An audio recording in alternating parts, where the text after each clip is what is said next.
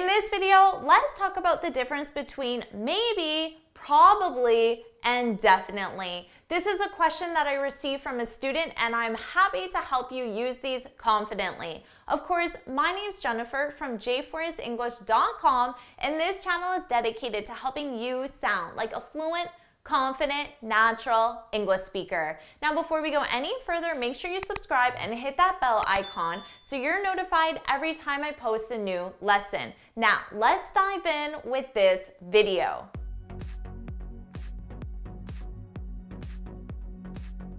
Today, let's talk about the difference between maybe, probably, and definitely. Now, all three are used to talk about how likely something is to happen. The difference between them is where they are on the scale of not likely to likely. So let's see our scale. Now, we can put maybe right in the middle. Maybe means there's a 50% chance it will happen, a 50% chance it won't happen. It's right in the middle. There are many synonyms to maybe, so other adverbs that you can use that have exactly the same meaning. The most common are perhaps and possibly. They both represent a 50% chance of happening. Now, we can go on to an event that's more likely to happen, about a 75% chance, and that's probably. So the difference between maybe and probably is more likely to happen. Now, let's move on to 100% or as close to 100% as we can because it's still a future event. And in that case, it would be definitely. So when I hear definitely, I think, yes, that's happening. 100% chance of happening, or as close to as 100 as you can. 99, 98, very close to 100. So that's the difference, just how likely they are to happen. So let's use these in an example. Let's say I ask you, are you going to the party tonight? Now you could reply back and say, maybe, just that one word, maybe. I know there's a 50% chance of you going to the party. Or you could reply back and say, probably. Now I know there's a 75% chance of you going to the party. Or you could reply back and say, definitely.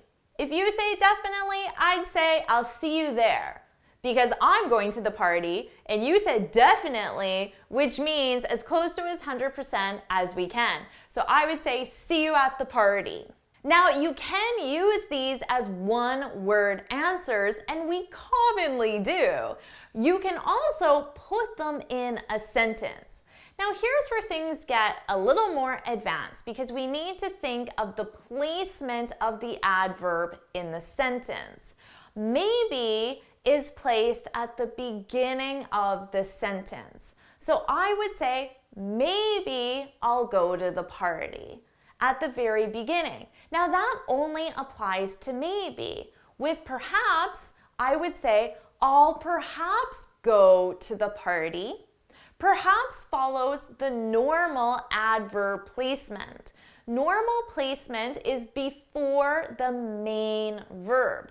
Notice in this example, I have two verbs. I have will and go. Will is the auxiliary verb. Go is the main verb. So generally, our adverb is placed before the main verb. I'll perhaps go to the party. I'll possibly go to the party. Maybe is an exception. Maybe I'll go to the party. Probably and definitely also follow our regular adverb placement. I'll probably go to the party before the main verb. I'll definitely go to the party before the main verb. Now notice on our scale, we don't have anything below 50%.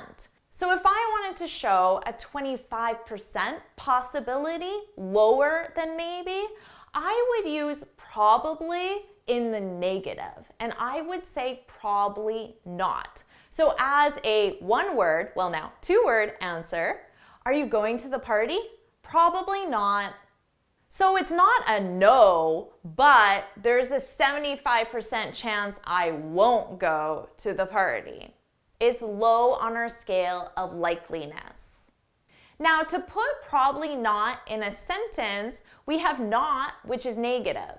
Now, we have will go. So not and will would be combined to form won't, okay?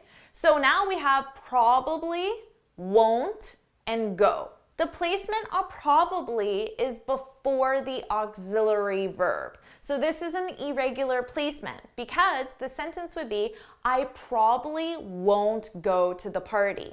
So with adverbs, we do have to consider their placement, and there are always exceptions to rules in English. And in this case, we have two exceptions. But as one-word answers, you don't need to worry about that. Now it's your turn to practice. I want you to leave 4 sentences in the comments using your 4 new adverbs, and make sure you put it in a full sentence so you can practice having the correct placement of your adverb as well. If you found this video helpful, please hit the like button, share it with your friends, and of course subscribe. Now before you go, make sure you head on over to my website, JForrestEnglish.com, and download your free speaking guide. In this guide, I share 6 tips on how to speak English fluently and confidently. And until next time, happy studying! Alright, awesome job adding these new adverbs to your vocabulary and getting really comfortable with sentence structure as well. You're going to sound very advanced by the end of this, so leave your examples in the comments to make sure you get that practice and repetition, and I'll see you in my next video. Bye!